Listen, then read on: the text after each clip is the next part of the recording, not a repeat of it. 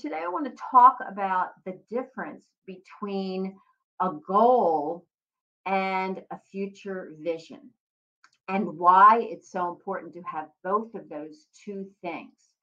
First, let me define a future vision. A future vision is thinking to yourself, wow, next year I would love to, take a wonderful vacation and somewhere warm and relaxing with my friends and family or whatever. That's a future vision, right? You're just dreaming, thinking of it, and you haven't set up any particular strategy or you don't have any plan yet. You're just wishing and dreaming, basically. A future vision is something typically that we put out there and we say to ourselves, I this would be great if I could get this. And so it's children do this automatically. When we're young, we do a lot of future visioning and we imagine ourselves doing things. And really, the imagination is, and I talk about your conscious mind and your unconscious mind, the imagination is part of your unconscious mind. So it's really important to use your imagination. In fact, as I've said before, Einstein said, imagination, your creativity, is more important than knowledge. So it's very important that as you look to the future, that you dream up things that are beyond your reach. You definitely want to have ideas and thoughts that are way beyond your reach. And the reason we want to do this is we are actually setting up our unconscious mind to stretch and to begin to figure out, not consciously or logically, but the unconscious mind begins to figure things out while you're sleeping, while you're doing other things. So we want to definitely have a future vision, something we would love to do or have, or something that really is way beyond your reach. It's so important to have something like that. And I do that with all of my clients. We start off with a future vision, something they would just, the life they want to live, not the job particularly, but the kind of life they want to live.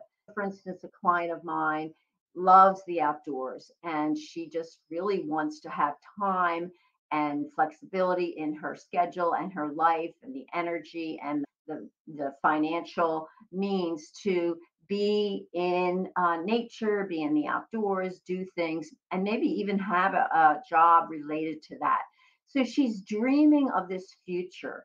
And so we must do that because that creates energy when we have this sort of luscious future out there that we're thinking about. I remember when I was in graduate school, I had a future vision, and it was very clear to me that I wanted to be, in the old days, we would be with people in person, that I wanted to be sitting in a room and I wanted to be helping people. So I was in school, I was training to be a psychotherapist, but the vision was this long range vision. I was just in the beginning, it was a master's program and it was a lot of work, but I had this vision of myself having this wonderful, rewarding experience helping people. So I had this vision of myself out there, sitting in a room, talking to somebody, helping somebody. That was a future vision. Now, the goal, the difference between that and a goal is a goal would be something very, very achievable and more immediate, even if it was 5, 10 years down the line, but something that you could actually create a path and have steps and a strategy.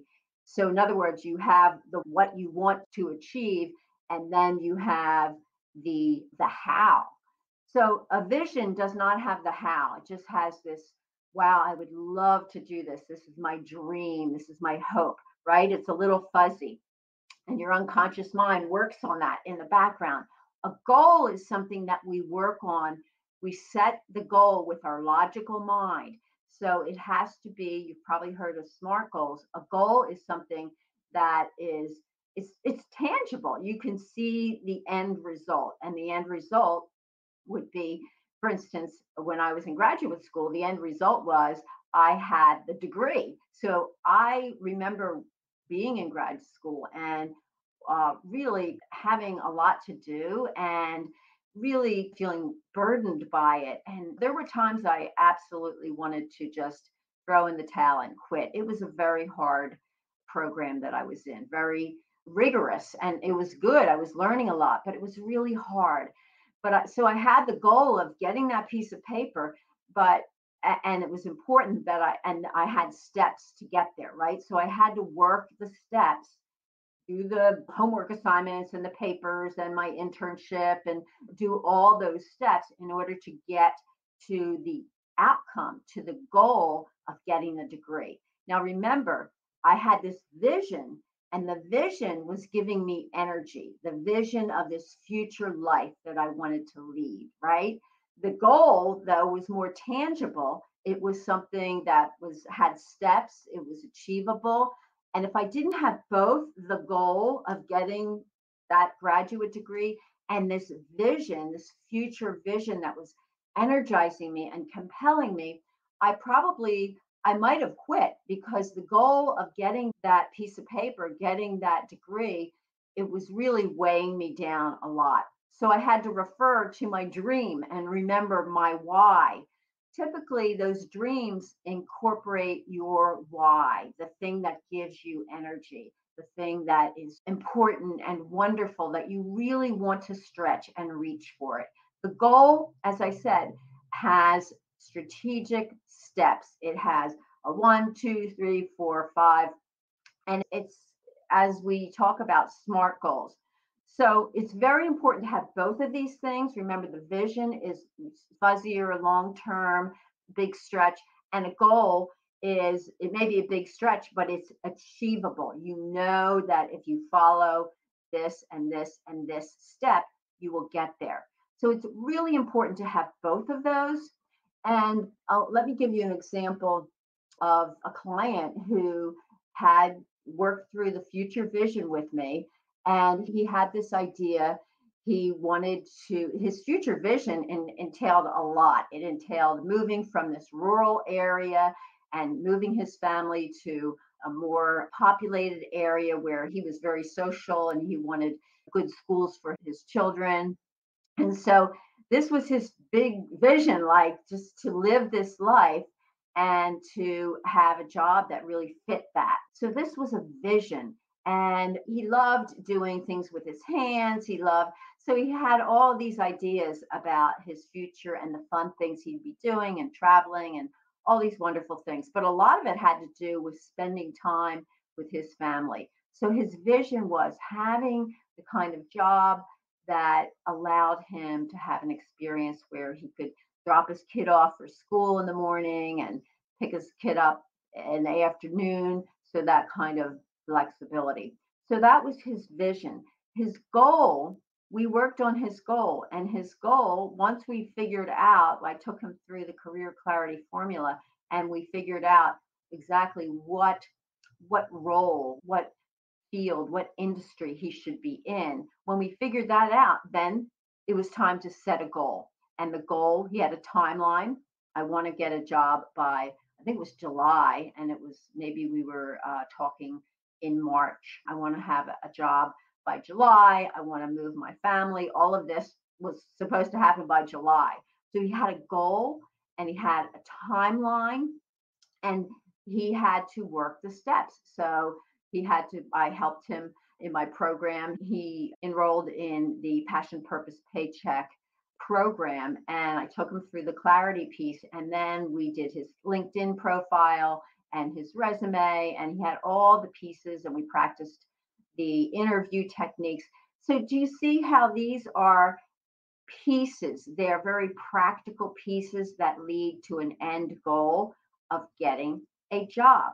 But his vision was this lifestyle that he wanted to lead with his family.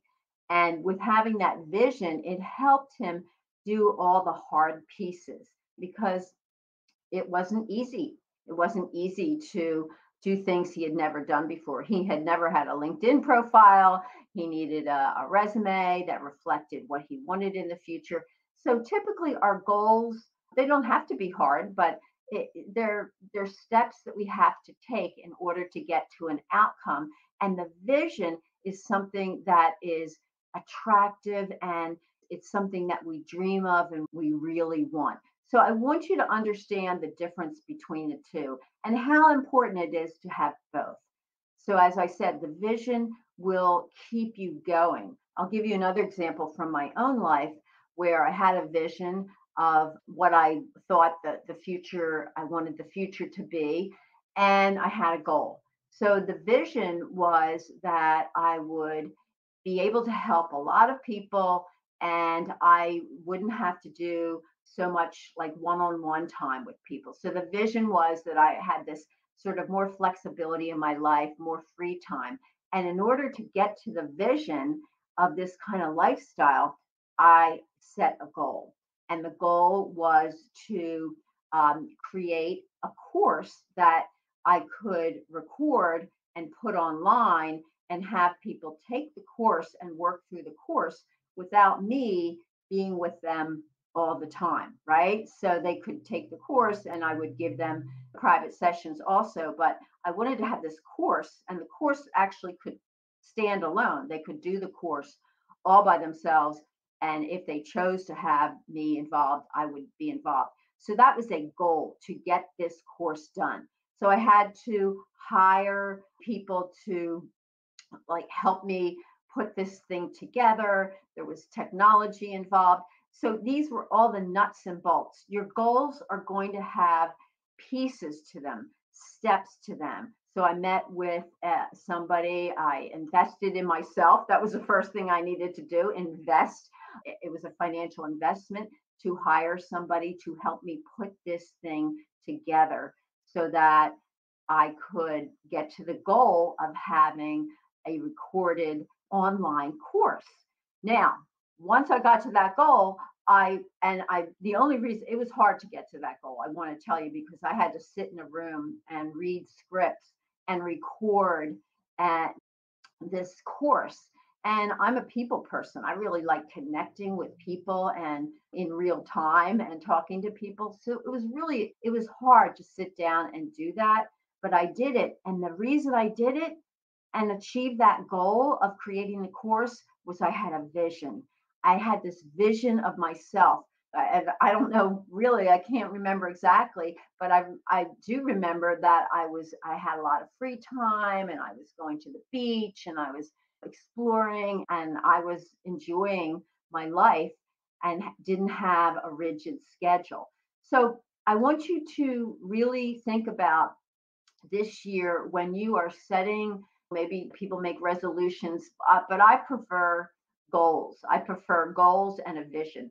So I would encourage you first to sit back and allow your unconscious mind, allow your imagination to run wild and ask yourself, if I could have the best year of my life in this coming year, what would that entail? What would that look like? What would I be doing? Who would I be with? What are the experiences I'd be having? What are the things I would have around me? So that would be envisioning your future vision and make it really juicy and exciting. And so I encourage you to do that. And then maybe when the new year comes, or if you're really excited about this vision, then you may sit down and say, what are some of the things I would actually have to do to have this kind of life next year? And it might be that you need to find a new job, change jobs, or get a promotion or change roles. And in that case, you're going to set a goal, and the goal will have a time frame and it will have a set of steps that you would take, and you would start to flesh out a plan of action. So I just invite you to do both of those things. Have a vision, a future vision for how you want next year to be, the experiences you want to have, people around you, the things you want to do, and things you want to have. And to also, when you're ready, to get down to the nuts and bolts. In order to progress towards this dream, what is it that I would actually need to do? And those to dos become your goals.